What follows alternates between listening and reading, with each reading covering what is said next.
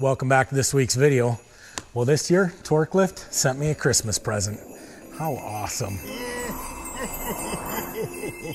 Merry Christmas. Well, you guys might remember a month ago, I was running around multiple videos, missing a fast gun on the back of my truck. The people at Torklift watched my videos and got a hold of me and said, hey, let us send you out a new set of fast guns. Well, now they watched a couple other videos and saw that getting into the back of my camper, it's not always the easiest. They said, we have a much better way for you to do that. So for Christmas, they sent me out a set of these Stow and Go steps. Let's check these out.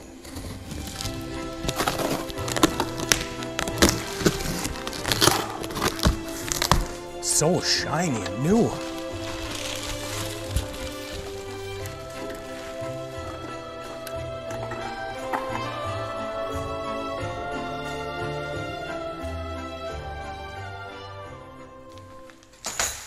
Well, let's dig into the owner's manual. Good enough. It's a lot of parts here. And we got stainless equipment, so that's good. I'm gonna bet that I ain't gonna use half this stuff. Let's just throw it on there. I am glad to be working in the shop today. It has been cold here in Minnesota. In fact, it's been cold all over the place. We've got a couple of feet of snow in the last few weeks, and the camper roof was packed. I had about a foot of snow up there, so I'm glad that I'm able to get it in the shop, warm up. I did try to go out camping though. I was gonna get you guys a Christmas video like we did last year, and just wasn't feeling it for one reason or another. I did get some really cool footage and I tried editing something together, but I just wasn't feeling it. For now, let's see if we can't get this thing. Looks like the base plate just pops right off.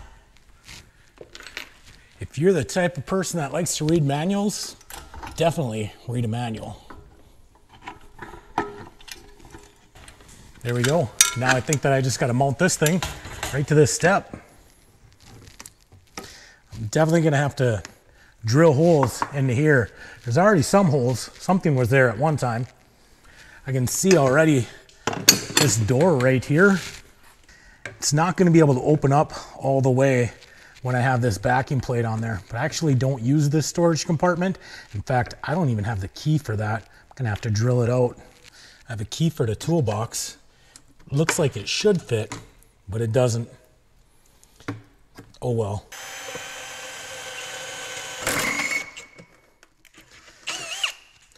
Master key works every time. She's empty, nothing in there. I'll probably just go right on to Amazon, get a new thumb style lock for this. Now it's decision time. Do I mount it centered? And then I'm not going to be able to open up the door. Or I could off center it and still have access. The plan is just to put it in the center. I'm not using the step as storage, so we're just going to mark it, drill these holes out.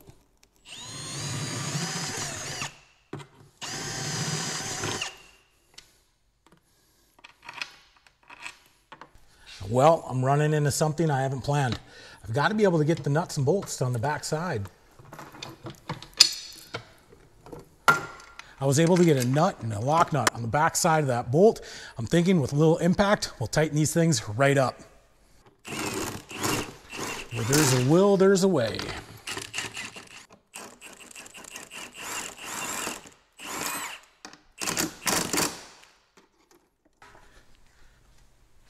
I'm not taking my bottom steps off just yet. I want to see kind of what happens if I was to leave them both here. Obviously not that you would ever use both at the same time. I just want to experiment.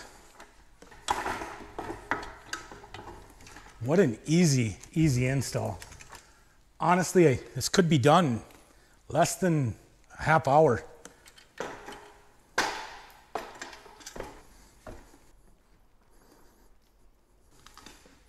These steps feel really super sturdy. You'll notice that it has these adjustable feet on the bottom. You can be put in 4 different positions to level yourself out. Folding these up is super easy. This puts it in the travel position. the rubber handles, they strap it in place.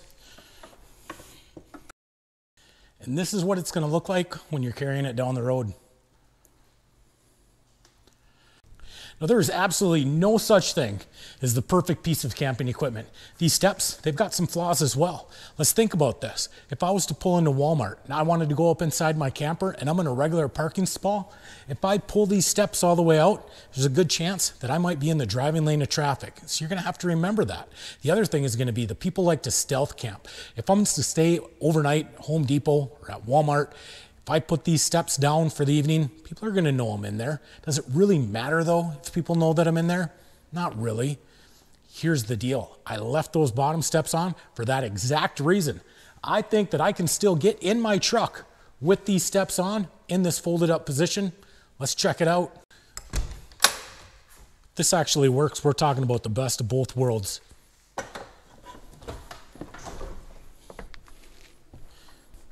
I could definitely make that work. See how it is getting out. Well, I think I might leave it just like this. I can get into the camper now by using the bottom step, not even stepping on these guys. And then when I want to, I can just unfold the steps and have a nice, easy slope to get in. Yep, this is perfect.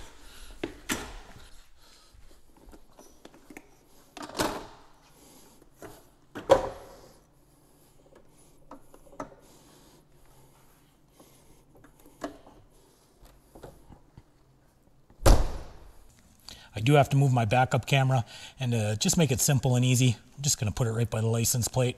I can always move it again later if I need to. What a super, super simple project. Well, I want to thank you guys for sticking around through the whole installation process of the Torklift Stow Go steps. I'll be giving you guys a review of the steps later on down the road. Let me put a few miles on these things, and I'll let you know how they're holding up. But for now, I think we got this video in the bag. So we'll see you again next Tuesday. And until then, be kind, be honest. We'll see you down the road.